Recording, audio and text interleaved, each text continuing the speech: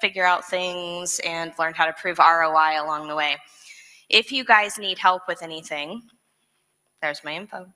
All you have to do is email me. I will do my best to get back to you unless I'm traveling to England, in which case I won't respond for a couple days. But for the most part, I will respond fairly quickly. My husband also made me this handy QR code. So if you need assistance, you can simply scan the QR code and fill out your Contact Us form, and somebody will get in touch with you and help you. All right, so did you guys know that there are apps in Teams?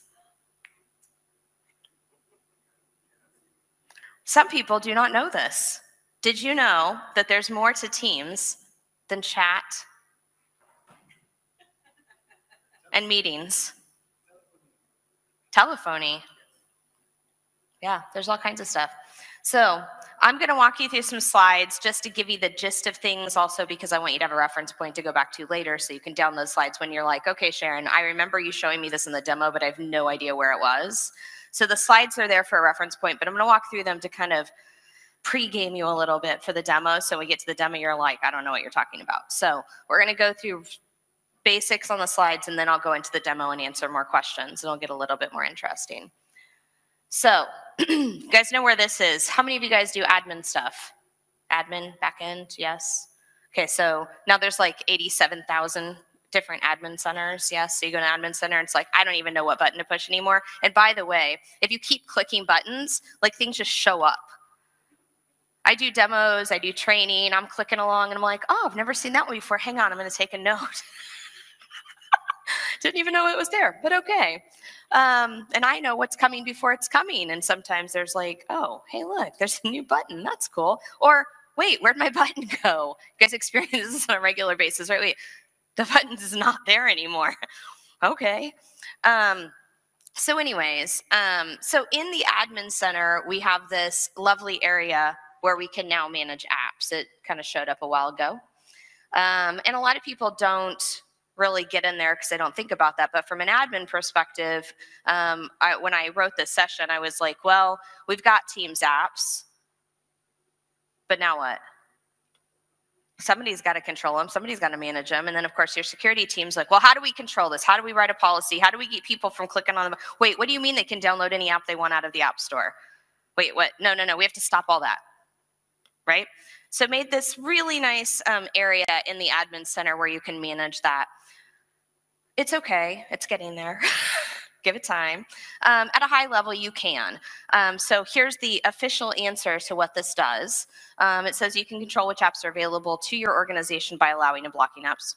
True. You can upload and approve custom apps. Also true. After managing the apps on this page, you can use the app permissions and app setup policies to configure the apps that are available to specific users in your organization's app store. Also true. But it's going to take you a little while to get there, and there's a little more work. This kind of implies, oh, you just go in and click a couple of buttons and you're good to go. No, you do have to do some work. So in these slides, I've put the links back to the actual docs area where you can go in and actually read about how to do it when you get in here and you get confused, as you probably will. So once you're in that Teams app area, up at the top right, and I'll show you in the demo, there's this really kind of little link that you can barely see. It's very intuitive. You would absolutely know to find it. And it says org-wide app settings. And I'm putting it in the slide this way because I want you to remember it's up on the top right. Okay, so when you go to that Teams app management page, on the top right, it says org-wide app settings, and a little teeny tiny link. It's not on the left. On the panel with the things to do. It's up on the right with a little underline. When you do that, guess what? There's your org-wide app settings that you were probably looking for. And as you can see, you have a ton of options. You can do all of these things right now, org-wide, for Teams apps. Not very many yet. So you can do these. And so I've kind of spelled these out with some really basic information to get you started. So the first thing is called a tailored app. I don't know if you guys know what tailored apps are, but essentially what you can do is if you don't want your users having a full-blown Microsoft license, because that costs money, you can actually give them what's called an F license. And an F license is designed for somebody who is a frontline worker. F stands for frontline worker. And a frontline worker is somebody who literally only needs to use Teams apps. Okay, in general. Now, if that app includes Word or Excel or anything like that, they're going to still need the additional M365. But if all they need to do, for example, is you're using something like shifts. So I like to talk about shifts. If you are using something like shifts and that's all they're using, there is no need for you to buy an entire E5 license for them to use shifts. You can simply give them an F license and limit the policy to only show shifts. And then on their mobile device, they will have Teams with shifts, and you will not be paying a lot of money for it. So this is what we call the tailored apps. And what that means is they are going into Teams to use a very specific or specific app or apps. And that's all they're going to do. So it's kind of an interesting thing to know. When you get an F license and you turn on this tailored apps option, it will show these out of the box as of today. So all my reference slides, always check the dates, because when I update them at the day that I speak. Because it probably has been different and it will change again. But as of today, if you click this on for tailored apps, it will show these particular items. And these are the items that Microsoft kind of sees as the tailored apps that people will only use as a frontline worker. Things like walkie-talkie, shifts, tasks, approvals. They're just going to click a button. That's all they're going to do. Maybe enter their time, maybe talk to somebody, right? So it's a very limited experience in Teams that gives you more for your money for people who use frontline workers, especially for people who use mobile for their Teams app, right? Which, by the way, it's coming, guys. It's pretty cool, all right? The other option you have is controlling your third-party apps. So third-party apps are apps that are outside of your organization. This includes Microsoft. So keep that in mind. So you can control which third-party apps can be installed for your organization. Basically, you can turn it on or off. But just remember, if it's off, that means all. No third-party apps can be installed by the user. It's fine if you have a desktop support team that wants to pop in and install all their apps for them. But if you do this and you want them to use the Microsoft apps, make sure that the Microsoft apps are in your policy installed. Otherwise, your users are going to go, that's super cool. And you're like, I want you to use shifts. And they're like, so cool, no problem. I'll go in and set it up. And they go click the button and it says, we're sorry, your administrator has blocked you from installing third-party apps. So make sure if you want them to use an app from anybody that it's already set up. This allow new apps option will basically allow any of the new apps that are published into the store for people to be able to see them. All right? Now, in all good Microsoft fashion, there's a but. Based on their Teams apps permission policy. So at an admin, we want to pay attention to this, because what that means is this works the way it's designed unless you have a policy that works differently. So if you have a policy that allows them to do other things, it could override this, because in Microsoft fashion, they get the highest permission that you can give them. So if you've written a policy that has a select group of individuals that can do this, then they can install those apps on their own. They can do those, and it will override this. Okay, so it's important to know, because people, oh, I clicked the button, I turned it off, and people can still do it. Well, did you look at policy? So yeah, we have a policy that has a select group of users for admins to be able to do X, Y, Z, and oh yeah, that's fine. Which is fine, right? That's actually what I recommend, is always have a group of admins and security people and whatnot that can do those things, because you want them to test it out, you want them to click the buttons. But just so you know, you can override that in a policy. Once again, reference for light reading in the evening. Custom apps are now pulled out separately. So I'm starting to talk about customization. We're getting there. You can actually develop and upload your own custom apps internally. If you have citizen developers, it's a great thing for them to have low code to be able to make Power Platform apps and upload them into Teams. If you're a security or an admin, you're like, yay. Once again, if you turn this off, users cannot upload custom apps into your environment. I highly recommend, if you are responsible for this, that you go in and you turn that button off today. And then make sure you have a process whereby people can create their apps, review the apps, submit the apps to IT, make sure that everybody's happy, make sure they're tested before you turn this back on.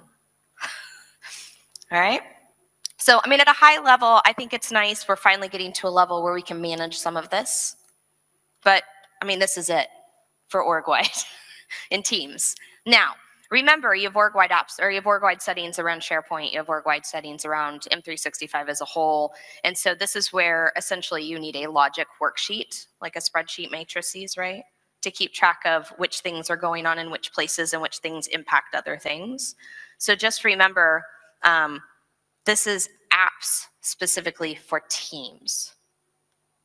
Okay, this is what people see through Teams. So if you do it in a Power Platform and you put an app in WebPart in SharePoint, that's a SharePoint thing, that's a Power Platform thing. This is Teams specific, right? All right, questions so far? You guys doing okay? Okay. All right, so that's at the org-wide level. Now, if I go back into my Teams app, so that was on that Manage Apps page. When you first click on it, basically you get the ability to manage your apps, you get your ability to do org-wide settings. Once we go into permission policies, you can actually create custom policies, and these can be created for one or many groups or people, however you want to set them up. And I'll walk through the demo and show you what it looks like. But the permission policy section is defined to be where you are going to define permission policies around which apps are available to who. So which groups, which people, things like that. You can use the out-of-the-box default policy, which is what's enforced when you first set this up, right? You don't have to do anything, it's just there. There is an org-wide default policy that's there. You can customize that for everybody, and or you can create your own policies. If you've written policies, this makes sense to you. You've probably done it a million times, but you can just simply change it. Now, I will give my normal spiel about default policies. My recommendation is don't change the default policy anywhere, right? Just don't change the default policy. If you want a different policy, make a different policy. Okay, that's my 2 cents of advice to you, having done policies for, I don't know, probably close to 20 years. Don't change the default policy. You'll wish you had not done that later on, so just don't do it. Even though it says you can, don't. But you can then make as many different policies as you want to go along with those. This is kind of a cool one. I'll show you in the demo, it's kind of neat. So there's this setup policy. The setup policy is when Teams is loaded onto your users' devices, what it looks like, how it functions. This is probably the most frequently asked thing that I get. Hey, I want my Teams to do da-da-da-da-da, I want it to have this, I don't want it to have this. That's this. This policy is the one that defines what I see on the left-hand side, what order, whether or not it's pinned by default. Did you know you could pin stuff to the left nav? That's in my 101 talks. I talk about pinning stuff to the left-hand side. Well, as an admin, we can come right out of the gate with things that are pinned. So you can go in here into the setup policy, and you can define which apps are on the left-hand side, what order they're in, and whether or not they're pinned by default. That's really what matters here. Once again, more reading I'll show you in the demo.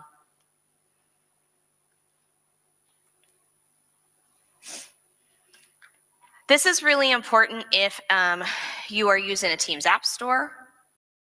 So in the customized store options, I'll show you once again, there's a load of options for you to choose from, where you can define your organization logo mark, and the background or color. That's really all it is right now, because there's just not quite a lot there, but it's getting there. More importantly, before we get to demo, I have the stage, so I get to say a few words. To all of you guys, who's admins? Admins? This is usually an admin set. Okay, fantastic. Excellent. So for you admins,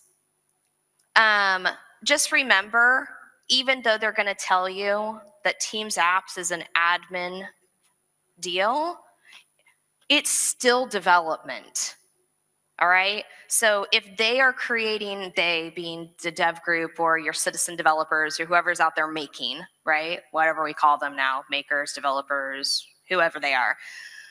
If they are making Teams apps that are getting published into Teams, if they are downloading third-party apps, remember, unless it's a Microsoft app, it's coming from somebody who made it.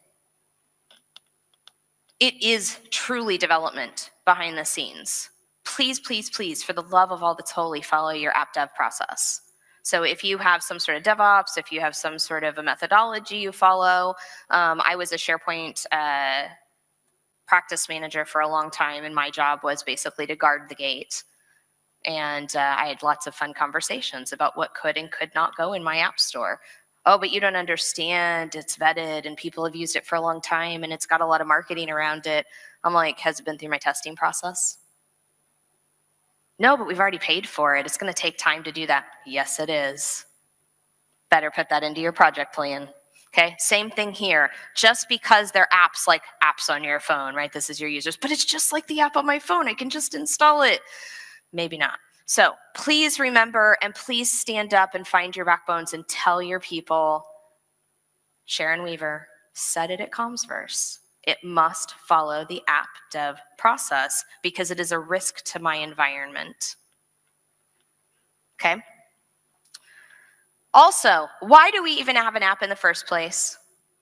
Make sure we're solving a problem, because the next thing you know, you're going to have 8 billion apps that you're managing for no reason that all do the same thing. Okay? Guess what? Microsoft has solved a lot of these problems already. It might work in a different piece of software in the M365 suite. So just make sure that you're not doing something that's already solving the problem in a different way, in a better way, that's got a better management, because Teams apps are fantastic, and I am helping Microsoft to get them out to tell people to do them. But at the same time, we don't want to introduce something into our environment just for the sake of introducing it to the environment when there's something that maybe already solves that problem. So what are we doing? Make sure that you have a test or non-prod environment. I know that we have not had to really have this in M365 for Teams yet, because why? Right? Do we really need it for chat and messaging and calling? Probably not. We do need it for apps. So now is the day when, if you don't have a non-prod environment or a non-prod tenant, you should probably talk to somebody and say, hey guys, we get this for free. I'd like to use it, please. Okay? Because when those Teams app comes in, you're going to want to test it in your non-prod environment. Just to make sure it doesn't do something wonky, make sure it works. I mean, if nothing else, like, you don't want to put it out and have it be kind of a bad experience for your users, right? So make sure you put it in a non-prod environment. Always, always, always test it thoroughly. Like I said, these are starting to be third-party things, and it's fantastic. I love that people are putting things into the App Store. I don't know if you guys remember the early days of Windows apps and iOS apps and Android apps, but there's a lot of apps that can cause issues that don't work exactly as well as they put in the marketing. So, you know, just make sure you run them through a non-prod. Most importantly, document and publish your information, please. For a lot of different reasons, and I know, you know, I'm kind of preaching to the choir a little bit here, but if you have apps that are coming in, just make sure that you're documenting everything, because remember how we talked about policies kind of interacting with each other across the M365 Admin Center? The more you can document all this and keep track of everything in one place, the better it's going to be. And I'm going to give you a word of warning about what's to come in the next little bit. And that is that there's a lot of customization happening across the M365 landscape, and a lot of opportunity for us to be able to customize it.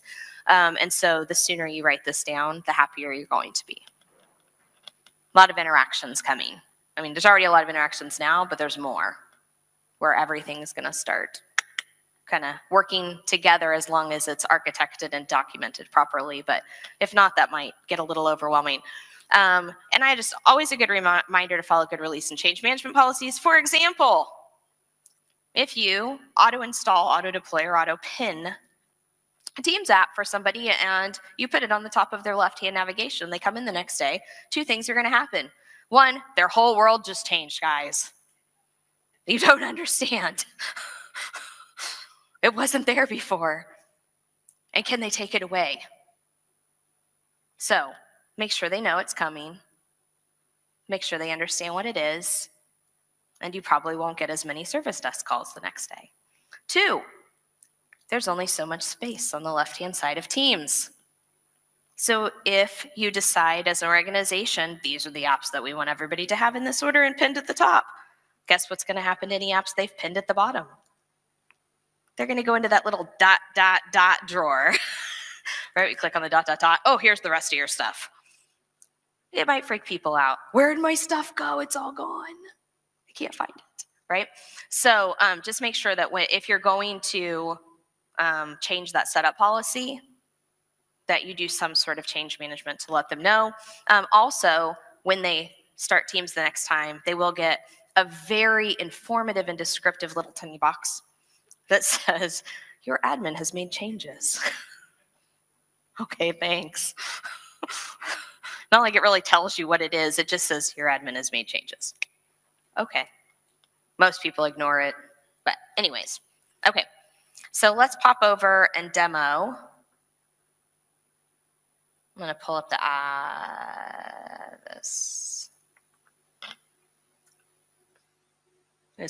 You never thought the admin center could be so big, huh? Come on, you can do it, I promise. Oh, look how big that is. Okay, so we're going to see if I can do this on a second screen. It's a weird refresh rate, so hey, bear with me. Okay, so admin center. Everybody comfortable with the admin center? I did a 300 level class hoping that everybody would walk here knowing at least where I'm at. Okay, so over here on the left at the bottom is our Teams admin center, yes? So here's what's fun. You kind of got to dig a little bit for things in here. It's getting better. You can find things. Well, it's like everything's everywhere. I had to walk somebody through one of these, and he's like, how did you even know that was there? Like, I click on all the buttons. Doesn't everybody click on all the buttons? All right, so it's right here. There's just a little thing. It's got this nice little square icon for apps. And if you click the drop down, voila, there's the slides I just showed you. So I'm just going to kind of walk through these.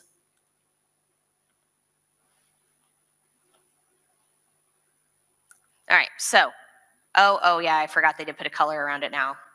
So this is this super intuitive, this is the button everybody's looking for. They're like, Sharon, where are the org settings? They've got to be over here somewhere. They are not. They're right there, and if your browser is minimized or you've got something in front of it, you're not going to find it. Like, it's like, how did I even, like, why? I don't know. Provide feedback, feel free. But they're over here in the corner where all org-wide settings are on the top right. But if you click them, it opens a completely different panel over here with all the things I talked about. So this is where all the org-wide settings are, which is separate from everything else, okay? And that's only for Teams apps. So here's where we talked about the tailored apps, the third-party apps on or off, new third-party apps on or off, whether or not you allow custom apps. And then there is some stuff around external access. This is not quite 100% done. But I'm telling you so that you know. This is where, because you know what we need is another access area in the admin center to be able to manage Teams. Because there's not enough already. So just keep an eye over here. So that's your little org-wide panel over here. And then this gets really confusing because essentially the admin centers over here all look the same. Every single area looks the same, which is why people are like, I don't know which thing I'm doing in which area. So in this one, you are basically deciding which apps. Which individual apps users can be able to see and use. All right? This is where you as an admin can also upload and approve custom apps. So if you are installing Viva Connections, for example, for the very first time, and you're like, where is it that I go to manage that? Here. All right? You can go in here and you can basically decide whether or not this app is allowed, what the status is, what the licensing is, things like that. So if I go in here and I just simply click on any of these apps, I'll be able to then go into more details about that app specifically. And you can see down here if there's information, documentation, all the specifics for the colors and things like that.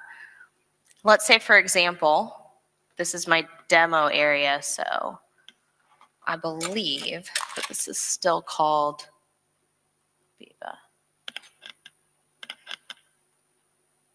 Yeah, I've renamed it in my own tenant, but which, by the way, you can do to apps. So if I go here to my Viva Connections, if I've not installed Viva Connections yet in my tenant, this is where I'm going to do this. I can choose whether or not I allow or block the app individually for my users, whether or not I allow the customization, and here's the details, and here,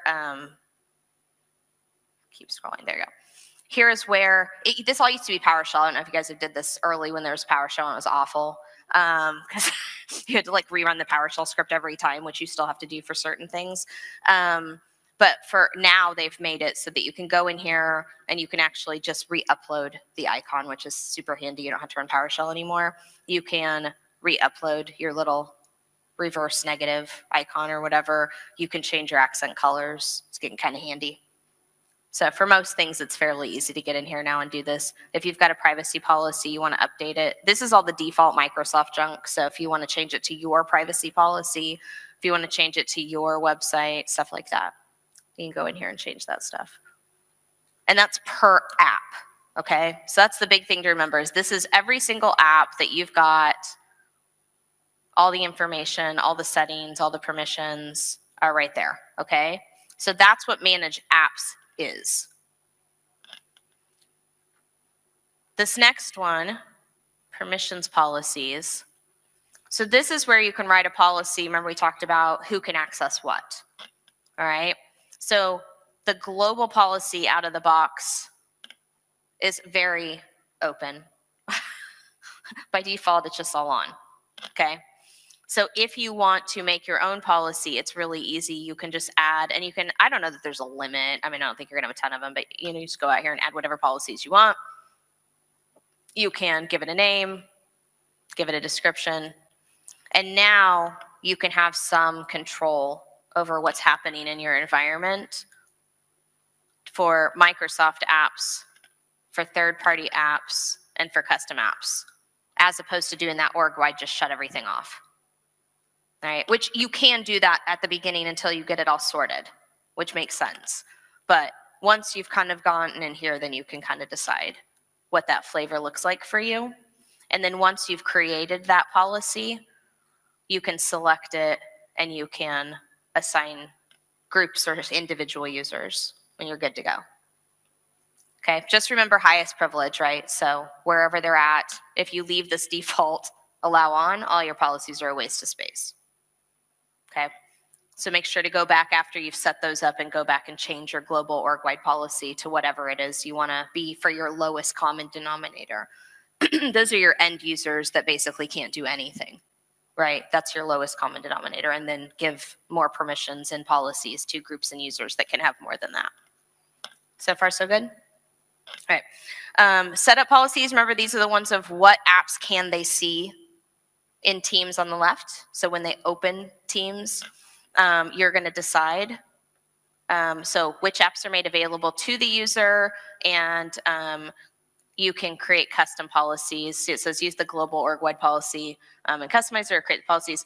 Once again, we don't want to change our default policy till after we have specifics. There used to be a first-line worker policy that came out of the box.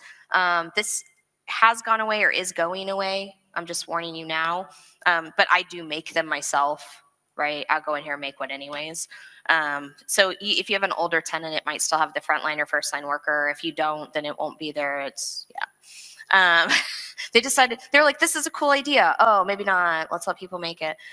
So anyway, so if you go in here, this is the one that was default out of the box, but you can just simply make your own again.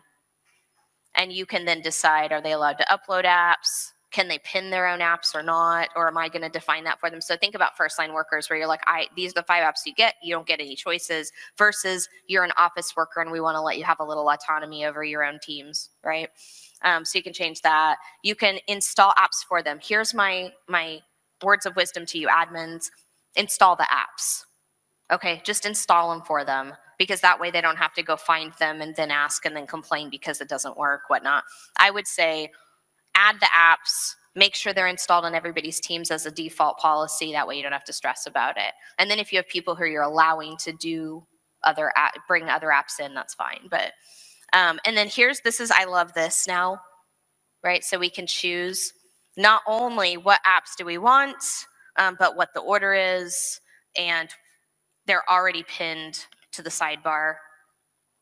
So when people come in, so this is really handy, especially with Viva Connections, right? So as you roll your intranet out to teams, we want that to be as high up on the list as possible because we want them to be able to find it in teams. We don't want them to have to hunt for it. If you have frontline workers that are using something like shifts, or you want to really push your new telephony system and so you want calling to be at the top, right? You can say these are the things that are very important to us to get our users to go after and use it as change management to make sure that those things are in the right place. All right, so it's pretty simple. You can select them and there's this fancy move up, move down.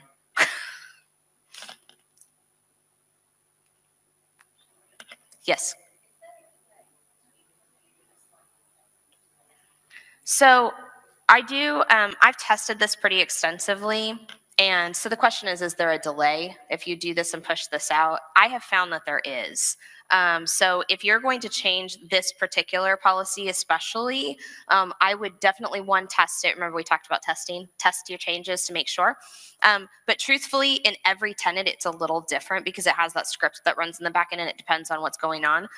I think the biggest delay I've ever seen was about 48 hours. The fastest I've ever seen is a few hours. This is not like SharePoint, make a change and it automatically updates as far as I've seen so far. Because what has to happen is this is a global policy script that has to then go out and run to all your users. So just remember it takes time for this to happen, for it to get pushed out to them, for it to update their system. And then it depends on how you've got that set up, whether or not they're going to need to reboot or whether or not it automatically uploads, or whether you're using the browser, or whether you're using the client app, right? So I would count on 24 to 48 hours from the time you make these changes to the time that your users are probably all good to go. Good question.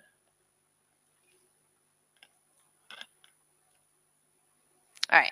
And then the last one, I told you there's a ton of options here. So many.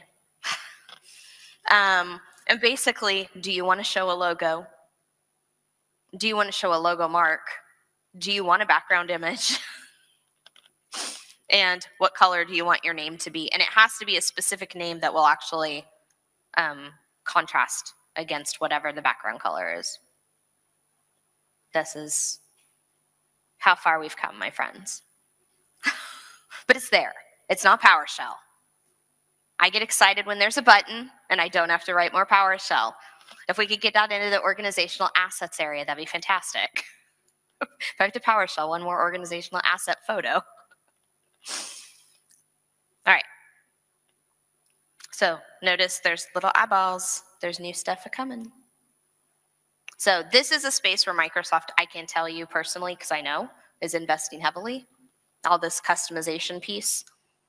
So like I told you, start writing down and taking notes because there's more to come. And it's more to come soon. So keep an eye on these little eyeballs. Some of the new stuff. All right, you're not going to do anything. That's fantastic. It's like, no, just no. All right. I was having problems earlier. I expanded one of these menus. Oh yeah, no, see, Joy, like, They're buggy today. I was actually doing it earlier and they wouldn't go up and down. So I'm like, oh, that's fun. Lori's not in my session, is she? I feel like I'm going to be like, hey, by the way, it's a feature. That's how new this is. Anyways, let me pop this back up just so that I can get this out of your face. Hang on, I got to figure out which screen I'm on. Come on over. There you go.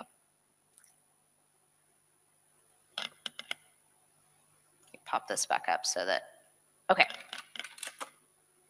I think we have, is there a mic or you guys can yell real loud? We have a few minutes left for questions, yes? Oh, oops, sorry. I mean, it's all good stuff. So, you guys, I see hands, so you just want to throw mics? I'll do my best, I promise. No. It is now. Oh, okay. A little lower. Yeah. Right. You spoke about testing apps in a traditional, what we call traditional, Windows world, where we onboard new apps. We know what to test for. The apps know what it could break. Blue screen machine, high CPU usage. But in the Teams apps world, you talk about telling developers we need to test apps. What are we actually testing for? What are you testing for? Yes, when you're testing you're testing so that you, for right now, you're testing so that you understand what's going to happen. What does it look like? Does it do what it's supposed to? Are you noticing anything glitchy when you pull it in? For right now, if you're not the one developing it, it's just a third-party app, then think, have you guys done the SharePoint App Store? Think SharePoint App Store, same kind of concept where when you pull apps in from outside, you just want to make sure that you're not running into anything unexpected for right now. But I would get in the practice and the habit of doing that, because as the Teams apps become, as the customization becomes more available, there will be more training and more information on more of that. But for right now, just get in the habit of doing it. So yeah, just check for anything that could be scary, basically. Or unexpected. Okay, right. So I've got another question. Yeah. You were showing the admin console. I'm still trying to distinguish the difference between the setup policies and the app permissions, because it sounds like with app permissions, permission policies will govern what apps users can see, or is it other way around? So okay? So let me make sure I understand the question. The difference between permission policies and setup policies. Yeah, is that what you're asking? Yeah, because ultimately it sounds like with both policies you control basically what apps users can use. So I couldn't quite distinguish the difference. So setup policies is what apps they're going to see, and then permissions policies is what apps they have access to. So in setup, you're going to say, I'm going to put these 5 on the side, but if in permissions you don't allow them to see one of those apps, that app will disappear. Oh, it will disappear. For the people you make it disappear for. Right, okay. Yeah. So it's 2 layers. Yeah, okay. Does that make sense? Yeah, it does. Okay. Thank you. Yep.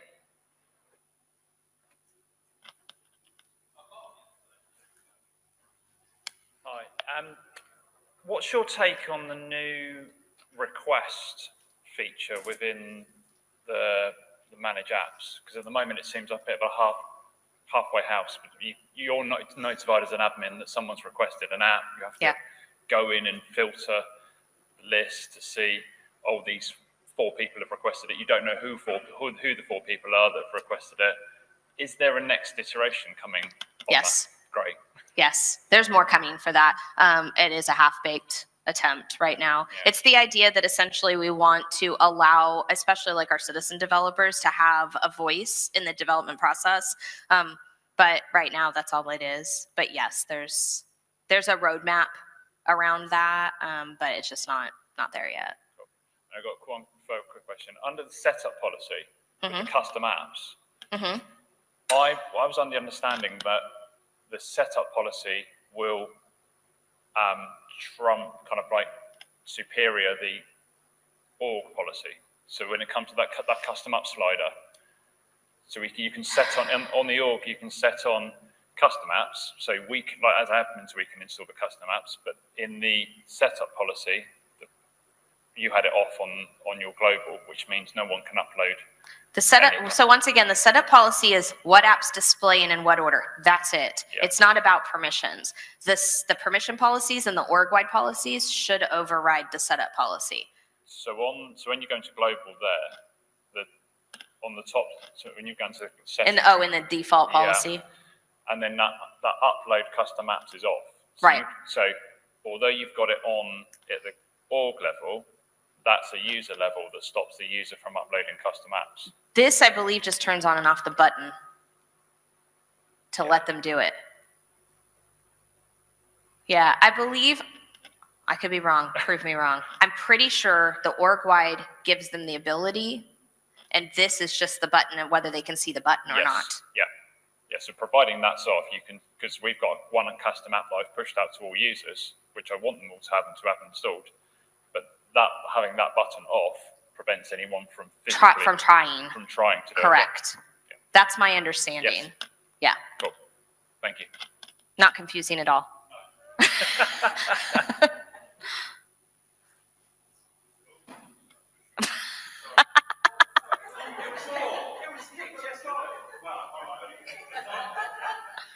Other questions? We're coming to the end of our time right now. Can I suggest that you catch up with